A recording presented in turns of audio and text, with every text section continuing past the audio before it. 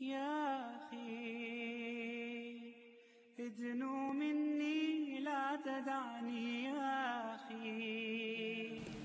are several manifestations of division among the Muslims, and there are actions and behaviors that contribute to these divisions. One, and probably one of the most profound and poisonous, is the issue of asabiyya and qawmiyya. Asabiyya, it means nationalism, and qawmiyya, tribalism.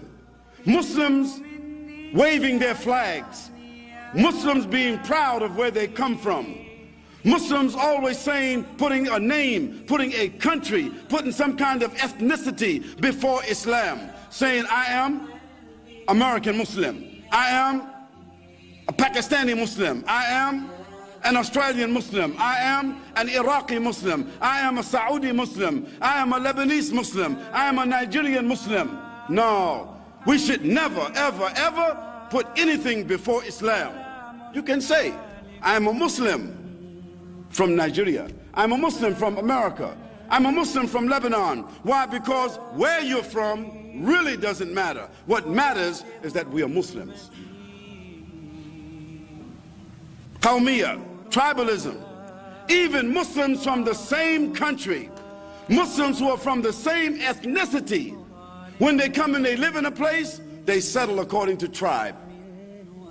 Tribe that lives in the east, the tribe that lives in the west, the tribe from the north, the tribe from the south, the tribe that eats this, the tribe that has this culture, tribes that had historical conflicts among themselves, they continue those conflicts even when they move to another place. So this is called asabiyya and qawmiyya. It is something that Muslims do innocently, by habit. Even when they enter the mosque, you will find Muslims look for somebody who looks like them. A Muslim look to sit by somebody who talks like them. A Muslim will only invite somebody to their house who is from their place.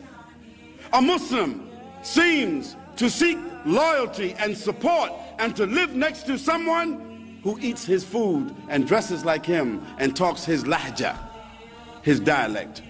This is signs of ignorance. This is signs of defeat.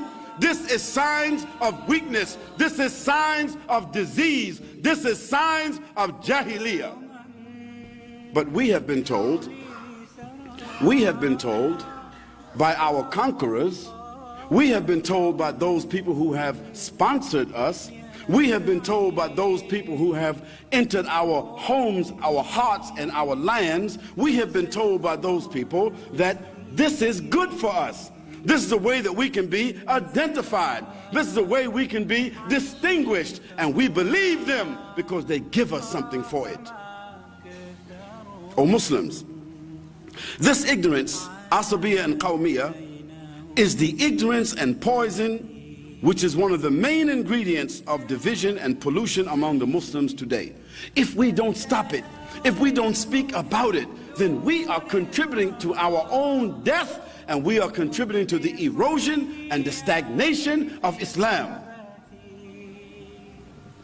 It is the element that the non-Muslim conspirators, they use it to separate us. They use it to divide us. They use it to undermine the countries. They use it to undermine our communities. They use it to undermine the individuals among the Muslims. We have been given special names by the kuffar. We have been given special flags by the kuffar. We have been given distinct countries by the kuffar, with independent constitutions and governments by the kuffar. And that is how we see each other. There was a time when no matter where a Muslim lived,